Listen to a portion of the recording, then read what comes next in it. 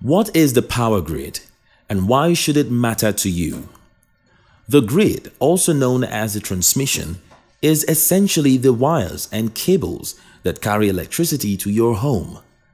Take Ade for example, who lives in Ojota. Ade has a television, a fridge, and an air conditioner in his home.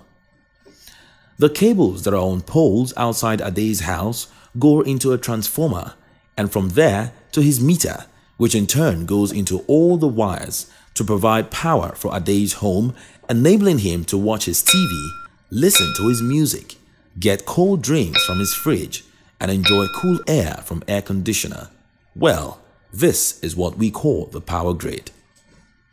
The power grid is responsible for transporting electricity from Nigeria's power plants to homes and industries around the country. In order to successfully transport electricity over long distances, you need to do so at a very high level known as voltage. Otherwise, the electricity won't have the power to travel far. Power plants, regardless of the source, whether gas or hydro, generate electricity at levels that are not high enough to travel over long distances. So, to give the electricity enough strength to travel long distances, it is increased to 330 kilovolts in a transformer or substation. From here, the electricity passes through high-capacity cables. These are the big, thick wires you see mainly along our highways. However, while this capacity is needed for long-distance transportation, it cannot be allowed into our homes. Oh no! Otherwise, Ade will find all his appliances fried. So, once the power arrives its destination, it has got to be reduced before we can consume it. Transformers are used to reduce the high tension to the 220 voltage that we have in our sockets. So, Ade can power his fridges and air conditioning. Occasionally, this process fails and we get power that isn't strong enough, which in our parlance is low current or even more dangerous power that is too high. There are only a handful of places like industrial areas that are designed to use higher voltage electricity. Today, Nigeria has about 27 power plants which are generating electricity by using either gas or hydro. If you add up the generating capacity of these plants, it makes up what is called the installed capacity. That is, in theory, the country has the capacity to generate about 12,000 megawatts of power.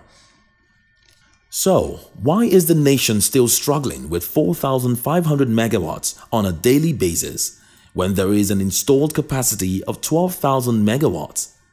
There are two main reasons: problems with the grid and problem with gas supplies.